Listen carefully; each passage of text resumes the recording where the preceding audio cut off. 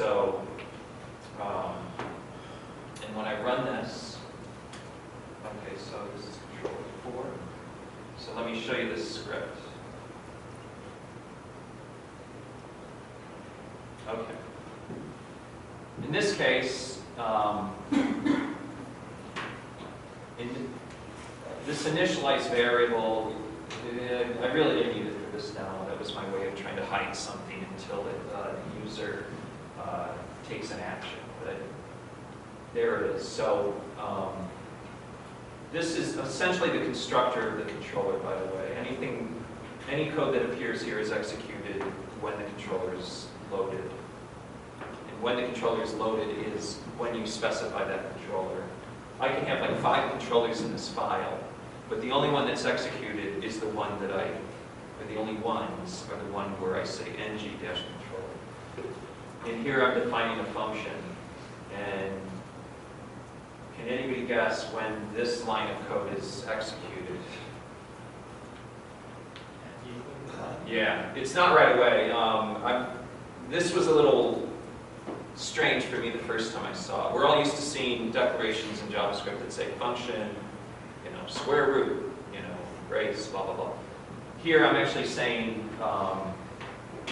in my scope, I have a variable called load user, and load user is a function.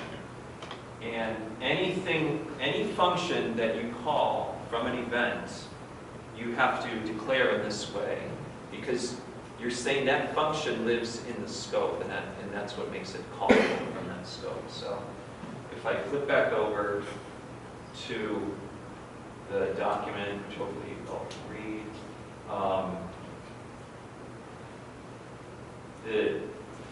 this function here, load user, lives in the scope, and it's defined in this user controller, which is defined here in controllers4.js. So a mistake that I used to make all the time until I kind of got into the habit, the mistake I used to make is I would do things like this. I would forget to define it in the scope, or I would just do this where I would define the function the old-fashioned way. And Visual Studio is actually smart enough to figure out, maybe this is resharp. It's telling me that I'm not using this. For one thing, I spelled it wrong. But long story short, you basically have to make a function visible, you have to say $scope function name equals. So you go back and make this work. So scope is what gets exported out, and that's what's available to the view. Yeah, more or less. It's the object, the mechanism. Let's say it's the object that is used to sort of hold the data, hold the model. I almost said that the scope is passed to the view, and it basically is. Angular is much more sophisticated and complicated than that, but basically the scope is presented to your view. It's like, here you go, here's scope. So everything that's bound to the view has to be, $scope dot whatever. So anyway, so let me run this very sophisticated script here. Okay, so I click the button. It sets that variable equal to scope user name Larry. And then I set this. I say, I'm initialized now. So my view here says only show this button when it's not initialized. So let's see that again. Question to the room, just on your code. Maybe somebody in the room knows the answer. I don't, and I bet they don't know. Is anybody good at Angular? Awesome at Angular? There he is. Okay, he's gonna have it. Let's see the code. Okay. We're going to find out. And maybe you guys know, so I'm not trying to put you on the spot. Yeah, some of these things, Okay. my answer is probably going to be, I don't remember. My question is to you. This ng click, when Angular parses that, is that a separate scope? Like, does this button get its own scope? ng click, no, but directives can have a separate scope. Does the ng click directive declare a new scope for that button? No, it will have the same scope as As the parent. Why is that? well, it's kind of complicated. It's kind of how like directives are set up. You can either like have the scope of the parent, or you can build your own that create their own scope. So when you declare directives, you can say this directive scope will inherit. When you create like when you write the directive, yes, you can do that. Because you can create your own directive. Yeah. That's super cool. Okay. Yeah. So it turns out that they do. Yeah, in practice, I found that, I mean, I'll show this in a minute. There's a directive called ng repeat. In practice, I don't know if you understood what they just talked about, I mean, or it just went, what I found is this idea of scope, it just kind of makes sense. Like, you don't think about it a lot, or maybe you think about it when you're first learning it, but after that, it's just intuitive. Like here, the scope is sort of, I wouldn't call it global, but it's common to most of the page. And then I'll show you a directive in a minute called repeat, which is like a repeater. It's how I generate a list. And, he'll show us his report later on. I'm sure you're using ng repeat. But in there, the scope is kind of what you would expect, and it's the thing I'm repeating, and it, like, rarely from what I've done so far did I have to walk up the scope tree or any of that. I'm not saying never, but they've done a really good job of making this pretty simple. So for most applications, so that would be event. That's like my script number 5, which is my final script. No, it's not. I have 2 more. So here I have added 2 things. I've added this thing I was just talking about, this directive called ng repeat. And this is how I mean, it's just simple for each. Is that big enough? I have a feeling it's not. So, one more. Okay. And actually, getting back to your question. So what's going to happen is the user's going to click on this button, load users. It will load the users. And it's actually going to load them from a RESTful service, too. So,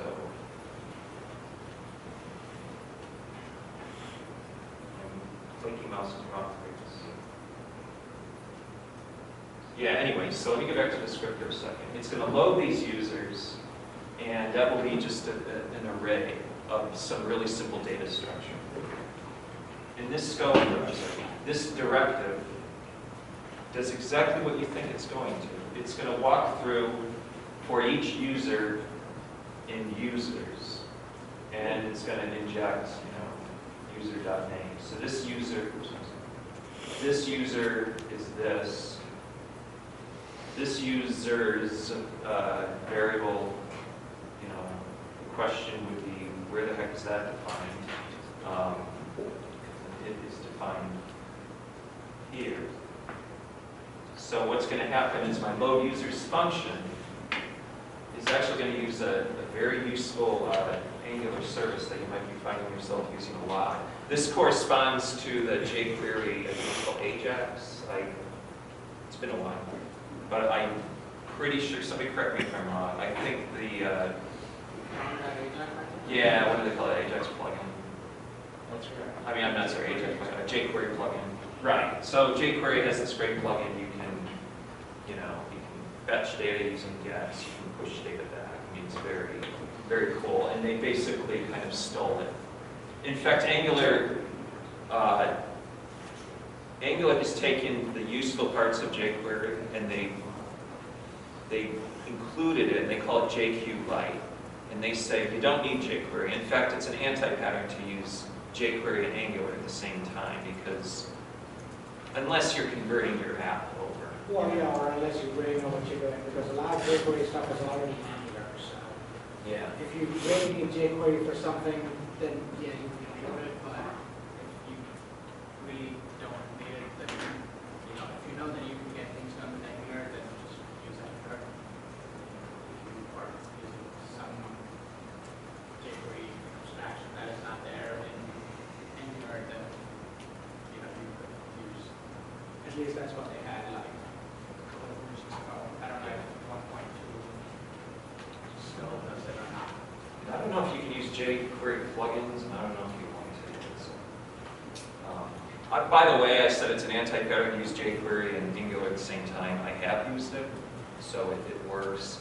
And I believe they recommend you include Angular, then jQuery. I don't remember. So you know, don't worry about it.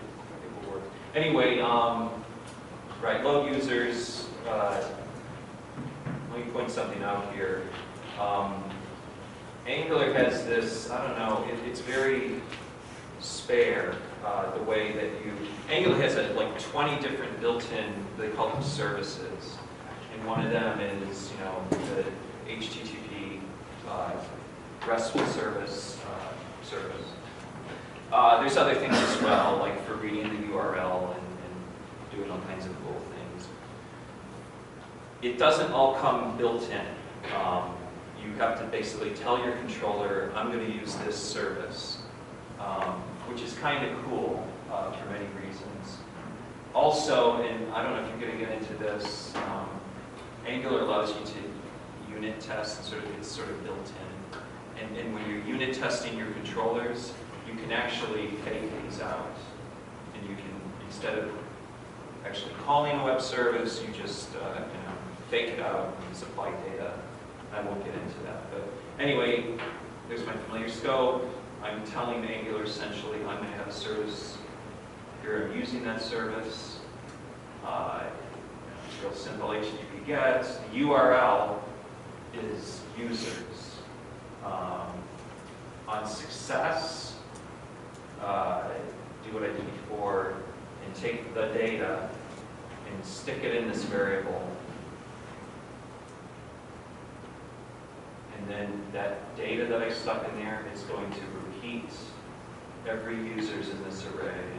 So none of this is like real GWiz stuff in demo terms, but I think it's kind of good. So anyway, so I'm going to run this. Okay, so there's nothing in here. I click on users. Bam, there's my users.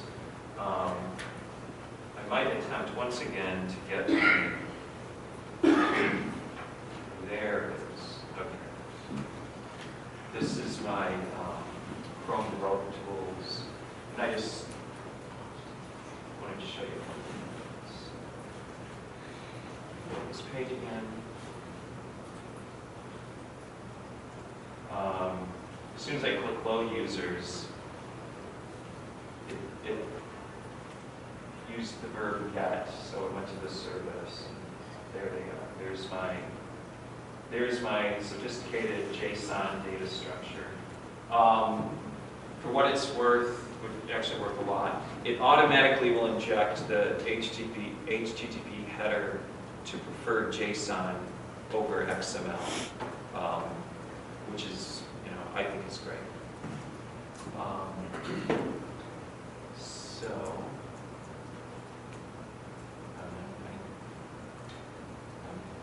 And I'll show one more little demo.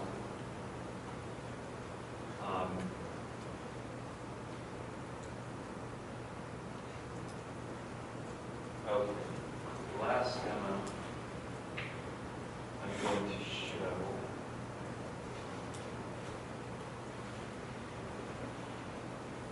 Angular has this thing that I really like. You just saw me fetching data, and you saw that it was kind of, I wouldn't call it verbose. It can get verbose in a real-world application. I'm specifying the verb, and I'm saying what to do, and so on and so forth.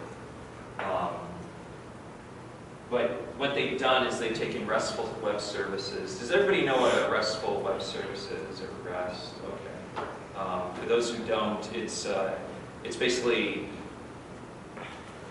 you know, I hesitate to say this because a lot of people get this wrong, probably me included, but for a developer, it's like an agreed upon convention, more or less, of accessing resources, where there's sort of a built-in routing mechanism where I can, and it's predictable, so I can say, go to this URL and get all the users. And go to the same URL, and actually this time I'm going to append, you know, 1, 2, 3, 4, the user ID. And then, so in this case, I want you to get user 1, 2, 3, 4. And then using the different verbs or methods in HTTP, I can post data, I can put, and you know, one of them is to create a new record, one is to. So you've got all the CRUD operations. So it's a great thing to be using RESTful services. And what Angular has done is they have this really simple way of allowing you to wire those things up. So here's my familiar thing.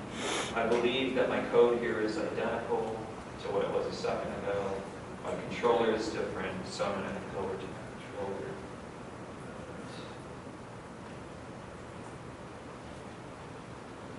Okay. And see what I've done here. I'm saying that my user, anyway, this service is called resource. And in this case, it doesn't come built in. I have to actually explicitly include this script.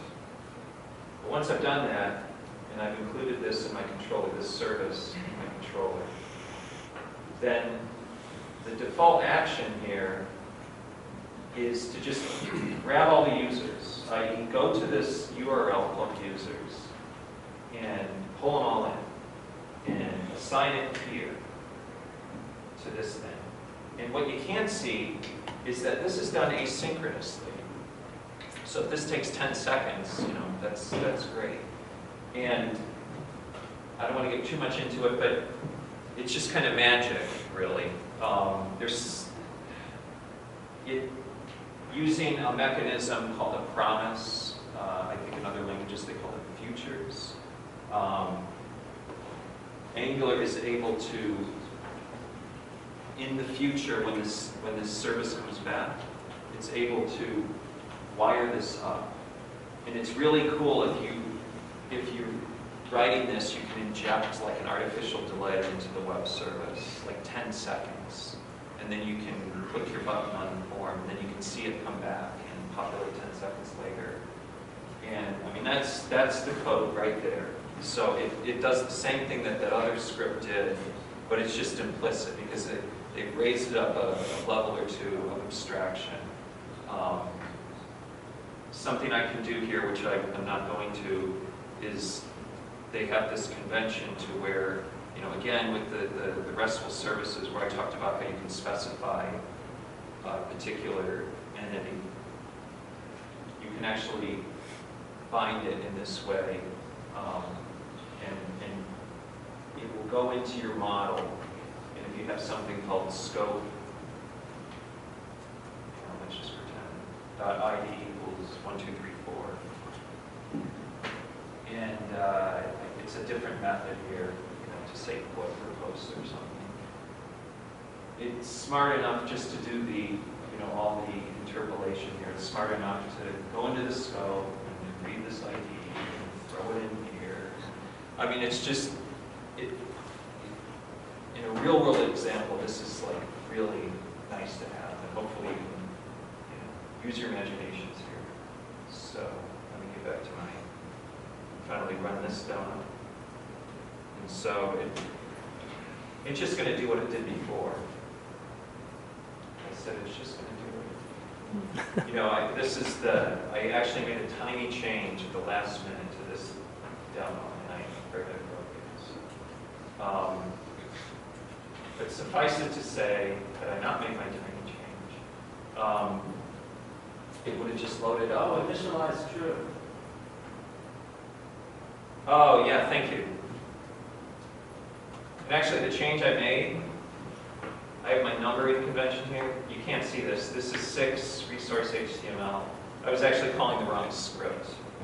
So this code has never been run before. Thank you. Luckily, hopefully it's simple enough that,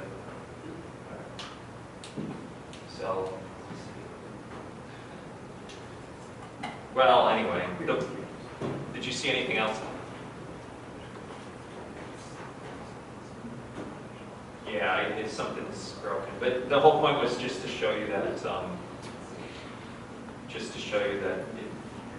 they make it really easy. There's examples on the AngularJS tutorial. They do a great job showing how this is used in practice. My whole point is you can take some of that HTTP code and smash it down. And the most common use cases are sort of automatic. So I think you need to call Git on the resource, right? yeah, let me. I mean, if you want to, you know. Yeah, I'm gonna time box this and take like 1 minute. So, has everybody or anybody seen the website yet? It's AngularJS.org. This feature here I'm going to, I guess this is resource. See how every time I type a key, it shrinks the list down. And that's a built-in feature. They call that a filter. I'm not going to show you an illustration, but it's another one of those things where to get that to work, they put a pipe symbol and then, you know, whatever this thing is called. Let's say this is called, you know, whatever is bound to the search box, search term. So, Google, they'll use the letter Q for forward. Oh, okay. For this or for what I'm trying to do? All right. Oh. Is my time box exceeded?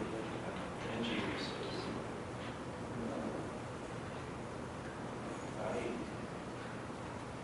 If somebody has the answer right away, that would be great. 'Cause, and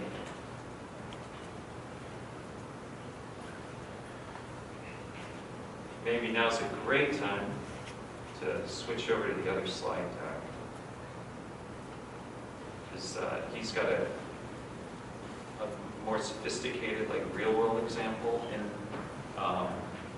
where he's using a lot of the features I talked about, like the RESTful services, and I think you've got, you know, sorting and filtering. And Not happening. Okay. It's just the RESTful service and using routes. Okay. The routes and sort of you get the top level of the API, you get, you know, a ton of JSON in return, and then you get the link, and then from that JSON you sort of get